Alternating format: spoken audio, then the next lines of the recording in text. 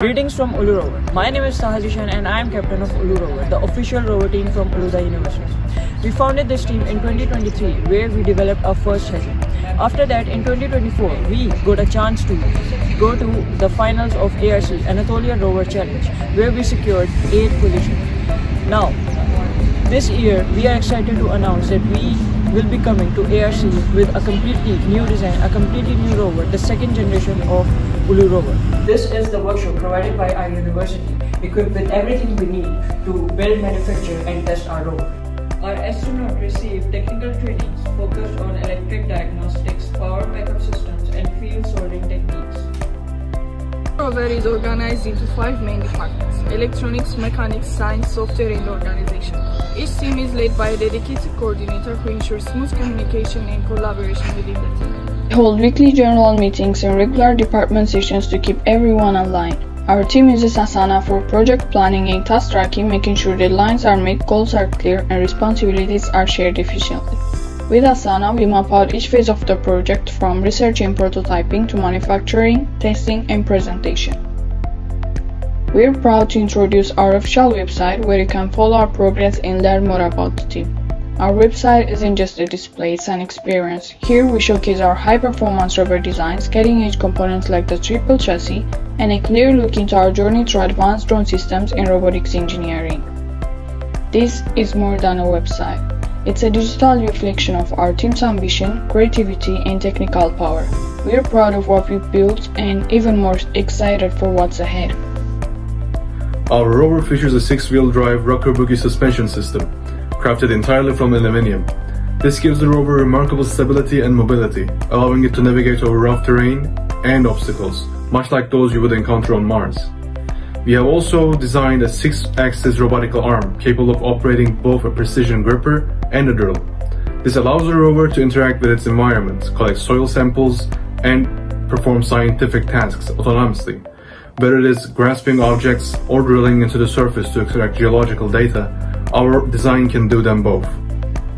Our movement system is 97 by 105 by 38 centimeters in length and has a weight of around 35 kilograms. The robotic arm we designed for ERC consists of worm gears. It has 6 axes for more flexible movement. We use steel when making shot and gears to increase the durability and reduce the friction. The other materials we use in robotic arm, aluminum and filament, as it reduces the weight. There are gripper and drill mechanism top of the robotic arm. We use simple gripper mechanism to take sample on the surface on the Mars, and we use archment mechanism to drill mechanism. The arm, which is 130 cm long and extend with a radius of 100 cm, the arm weight is around 25 kilograms. The biggest advantage of using worm gear is that the system does not slip back. The disadvantage is that it is difficult to manufacture. Hello, I'm electronic captain of the Ulurover team, and today I'm going to introduce you our electronic system part by part. So let's get started with our block schematics. This is the block diagram of our rover. The central controller is the STM32F401 microcontroller. It collects data from sensors and sends commands to other units. We use a BME sensor for temperature, humidity and pressure, and MPU for orientation, and a load cell for weight measurement. Communication is handled through I2C and UART protocols. For advanced tasks like image processing and navigation, we use both a Raspberry Pi 5 and a Jetson Nano. Jetson uses as a stereo camera for depth perception. Motor control is handled by STM. It is chosen for its advanced motor control timers. We use custom designed PCBs with L29 3D drivers for DC motors, and 4 DIV268 and drivers for stepper motors. Power is supplied by 6S LiPo batteries. For safety, power goes through a fuse and emergency stop system before reaching the power distribution board.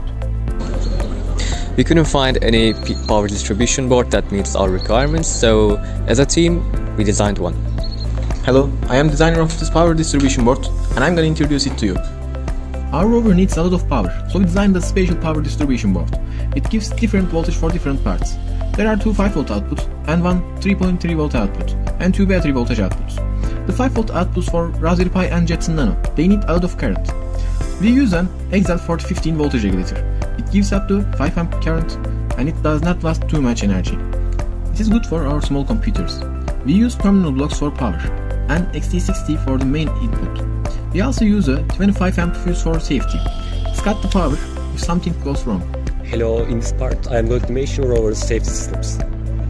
We use an emergency stop button that holds all the power less than 1 second. Also, to ensure safety, power goes through a fuse before reaching power distribution board. Our visual indication system consists of 3 power LEDs that shows rover's condition. For autonomous navigation, we will be going this year with a hybrid approach. We will be using ROS 2 with our custom scripts. Autonomous navigation is divided into 3 parts: perception, mapping and localization, and motion control. For perception, we will be using Z2 camera as a sensor. The Z2 camera will give its sensor readings as point cloud information to the ORB-SLAM3, in which we will be doing the mapping and localization. The ORB-SLAM algorithm will provide keyframes, camera trajectory, and map points, which is used by the nav2 stack in ROS 2 to plan safe and efficient paths. For motion control, the rover uses a differential drive system controlled through ROS 2 with a custom hardware interface. This converts high-level velocity commands into motor commands. Image classification is divided into 3 different stages: the capturing, segmentation, and classification. For segmentation, we use the UNet/CNN algorithm. For classification, we use an efficient NetB2 algorithm.